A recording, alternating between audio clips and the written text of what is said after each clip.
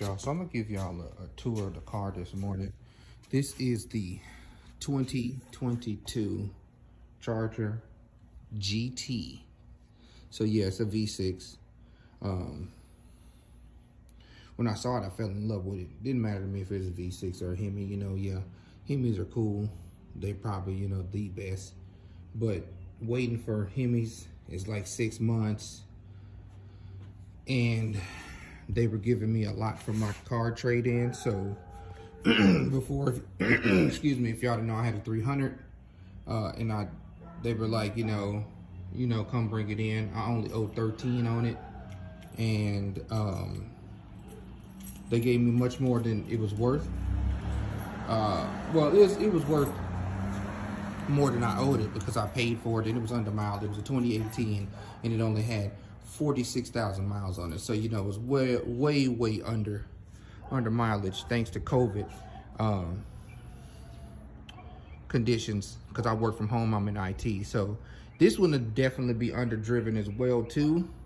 I've had it for a little bit under a month, and I've put 400 miles on it because it only had like 8 when I got it. But I put 400 miles on it. That's only because I had to actually go to the office, and I've been driving around a little bit, you know, trying to learn the car and stuff like that. But other than that, it probably won't hit 1,000 miles before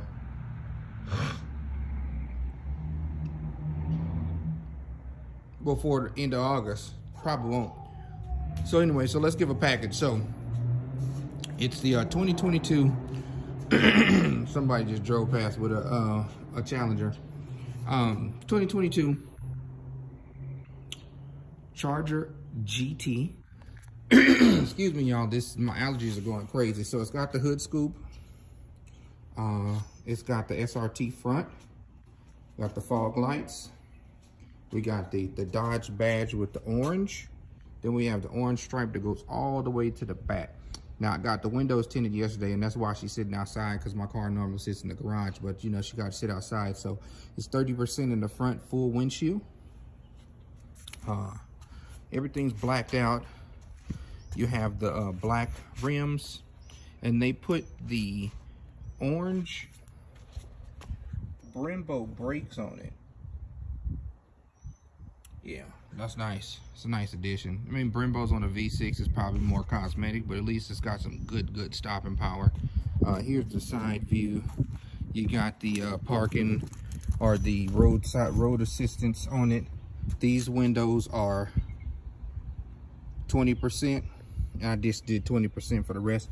I don't like my tint to be too dark, but 20% is cool. So you can see it's got the parking assistance, you know, where people come, not parking assistance, but driver assistance, where people run up on you and it starts blinking and stuff like that. These mirrors, well, you can turn them on and off, you know, and when you back up, they look down, stuff like that. I turned that off because I don't really like it. So as you can see, the stripe goes on there. You got the little satellite radio thing, which I don't care about satellite radio. Back window's 20%. And you got the stripe there with the fin.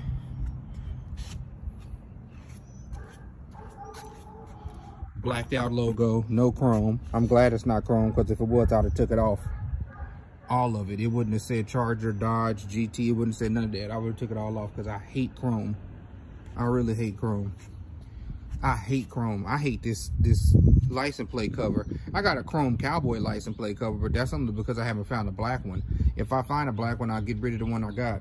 It's got the plastic down at the bottom. I'm gonna take that off and put the diffuser. You got the 2 muffler tips looking real nice. Oh, one thing I overlooked is it's got the SRT, or the wide body back fin hole there. So I'm new to Charger, never had one. I always wanted one when I was, since like 2009, but then I wanted a 300 more. So I got a 300, and I had my 300 for 4 years. So that's pretty much it. This side is just all black, you know, just like that. So let me pop the hood, or the trunk, real quick to show you, because this has it has the performance suspension and all that jazz on it. But this also has the Pioneer package. So it's got the 10-inch sub in the back. See, go to the stupid chrome. It's got the Alpine 10-inch in the back. It's, you know, screwed in there. Then you got, I bought this here from Amazon for like 19 bucks. It's a pretty deep trunk. Under there is a full spare. The battery is right here, just like my 300. Like, you know, this trunk looks exactly like my 300, except for I didn't have the Alpine in it. You know, they're pretty much, the Charger and the 300 are pretty much the same car when it comes to appearance inside. But the Charger does take its own. The Charger and the 300 do have their own appearance. But you know, they feel the same in some ways. If you're a Mopar owner, you'll know what I mean. So like these seats and everything. So I got the Alcantara seats, the leather on the sides, and they got the nice feel right there. So you got that. You got the orange stitching that goes all the way around. This trash day, so you're gonna hear the trash man. The heated seats in the back. You see in there? See, it's pretty, you can see pretty good on through there. Heated seats in the back. You got the, oh, that's the big trash people. You got the stitching on the doors. Speaker. You know, cup holder, same thing, you know. So if you're a Mopar owner, you know what all this looks like. So let's open up the passenger real quick and let's take a look. So doors, let's hold it up. I'm on this hill. Big speaker right there. And don't mind my floors, I gotta vacuum them. I haven't washed my car yet because I got the windows tinted and I had just washed it last weekend. So yeah, same seats. These are automatic on this side with the lumbar support. And y'all already know what it is, Mavericks. It's got the Dodge badge on the seat. Leather on the side with the stitching, Alcantara. Then you see here, leather on the stitching on the dash, Charger symbol. Mirror there with the garage door opener pieces. And we're gonna go on the driver's side. Shifter has the everything. So one of my first upgrades is to get rid of this grill. And I'm not gonna get the grill because I'm trying to stunt and make everybody think I got a Scat Pack. I don't really care about that. I don't care about Scat Pack and all that other stuff. Like when I get the car, then I probably will care and I'll be like, oh, V6 is a trash. But I'll never trash the car that somebody has. If you like your car, you like your car, and I like my car. So I'm just doing this because I know I've seen this video on the Scat Pack version, because this package comes on the GT models. It's called the Hemi Orange package. It comes on the GT models, and it comes on the Scat Pack wide body models of the Charger and the Challenger, and I think it comes in the Durango too. But yeah, so they put it in, you know, everybody's like, oh, well, why would you put a Hemi Orange package on the GT? Why would you put Brembo brakes on the GT? Clearly it's for cosmetics and, you know, to make, you know, my brakes. When I had my 300, I had my 300 for 4 years and I never had to change the brakes. So I know that there was quality, you know, factory Mopar brakes. So I know that these Brembos, you know, unless I drive it hard and go racing and stuff like that, they're gonna last too. So can't roll the windows down. You see the Alpine badge. You got your memory 1 and 2 for your seats. This seat that I'm sitting in the driver's side is automatic. You know, with the lumbar support. You got, of course, your regular dash. I mean, your regular setup on the doors. All Mopar owners know what that look like. That's been like that for years. Even when I had my 09 Journey back in the day, same door. You know, same setup there. Like I was saying, with Mopar owners, you know that the 300 has this as well too, with the vent, and over here with the circle, you know, same thing. So what changes here is the steering wheel with the paddle shifters, and you got the orange stitching here. So, and then you have the orange stitching that goes all the way across here, which is very nice. Very nice. Push start, and then, you know, of course, it's got auto start, you know, from the remote. Now let's look at the pedals. It comes with those pedals, and then you have the mats with the stripes, I mean with the stitching too. Taking those out because I have weather mats for my 300. Of course, these are going to fit in here. You have the plastic here that says Dodge Brothers, designed in Detroit. And then underneath here, just like in my 300, you pop this if you lose, you know, like say your battery dies, whatever, you pop this out. I'm pretty sure I don't have no nails. I know how to get out here. I just can't get out here now. If I had a little screwdriver, you pop this out, and there's a little metal bracket here with a red string.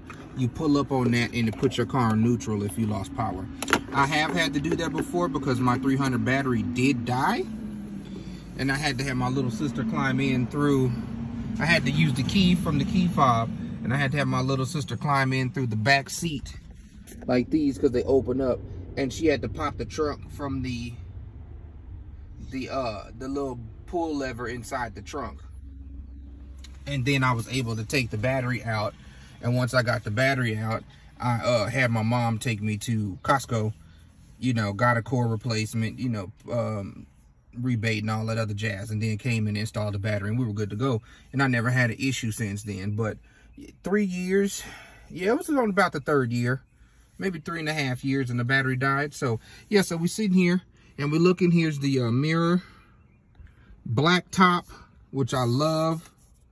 I mean, it'll hide stains more. My 300, it wasn't an S, it was a Touring. I had a lower model. They didn't have any S's at the time, and well, they did, but they had them in that destroyer gray, and I hate that color. Not saying that you know, it's a bad color. I like black cars. I hate white cars. I can do the Merlot or the blue. If they had had it in any other color, I would have been fine, but they didn't. So this video is getting a little bit long, so let me just go ahead and give y'all a tour of the engine bay real quick. But yeah, no, that's pretty much this here. Light cup seats. You know, you got the slide out. This is just like the 300. Hold on, let me move this cord. Slide out just like the 300. Cover the cups up. I'm not gonna show y'all in there. I got my badge and stuff, and I ain't cleaned that up yet. So let's see here. Let me give you a view of the driver's seat from here. Yeah, pretty nice. I like it. It's pretty nice. So let's give you a view of the engine bay real quick, and then we will cut this video short. So of course, like I said, it's the V6. Here's, I mean, the identical engine bay to like the 300 V6. I'm telling you, it looks the same, except for you got this charger badge that comes out, and then these little pop pins here help you take off your bumper if you need to, which I am going to have to take off. Like I was talking about, the next upgrade that I'm going to do is I'm not going to put a cold air in here. I'm going to keep this. I'm probably going to change this tube to a high performance tube, and get rid of this and disconnect it from the throttle body and put one of those, I think it's RFE. I have to look it up, but they have them in different colors. Put an RFE on here. I'm going to keep the same box top, but I'm going to take this out and put the Hellcat box in, which has the opening in the front, and you can run the plastic nose to the nostril here so that it can feed in cold air, because you're getting cold air from the bottom. But then there's another one, there's an addition where you can put the grill on here, and that's the only reason I want that grill. I want that grill so that I can get the nostrils on there, and that is only for performance. Like, I can run the Hellcat box with the piece on there and not put nostrils, and it'll still be, you know, pulling in the air, but I want that nostril and that tight seal that it's going to give, and give it the cold air. I think that keeping it with the Mopar stock parts will be better. You got your radiator, your coolant, and your oil dipstick, and then this here is the oil filter. Pretty nice engine. I mean, I've always had a V6, even with my Journey. I had an SXT with my Journey. It had a 10-inch subwoofer in it. It had the luxury package, everything. Then I got the Touring 300 because my Journey got totaled in the accident on the freeway. We were all chilling. Lady just ran into me, towed the back of the 300 up. It wasn't really totaled. It was still drivable, but the damages cost more than what the car was worth at the time because it was 2018. I had the 300 for about 7 years, and it was time for it to go. But anyways, so yeah, one of my next videos is gonna be me taking the bumper off. I know that you got these pins here to take off. You pull this off, and then there's a bolt here and the bolt over there, and then I think it's like 2 or 3 bolts here, and then you got to take these plastics off. Actually, I've seen people do it without taking the wheel off. I'm not taking my wheel off either. I'm just going to pull these grommets out, which one of these grommets look like it's already open. What's that about? I have to look in that. So anyways, why does that look open? I'll look at that. But yeah, you take that off, get in there and pull the bumper off. It doesn't look too bad. The only problem I might see is when I deal with those fog lights, I'm gonna have to have another person here with me, and we'll take it slow. But then I'm gonna pop this out, put the SRT grill in there. Not sure if I'm gonna paint the nostrils orange. I think it might be too much. I think I like the all black with the subtle orange. If I make the nostrils orange, it's gonna look kind of weird to me, and it might throw the color off. So I'm gonna probably just leave it black, but we'll see. But yeah, so before we do this, let's do a startup. This is not a cold start. I already did a video with the cold start, and I'll put that on the end, or maybe the beginning of this video. But yeah, this is the 2022 Charger GT. Oh, the hood is up. It won't start. I forgot. You can't do the automatic start with the hood up. So here we go.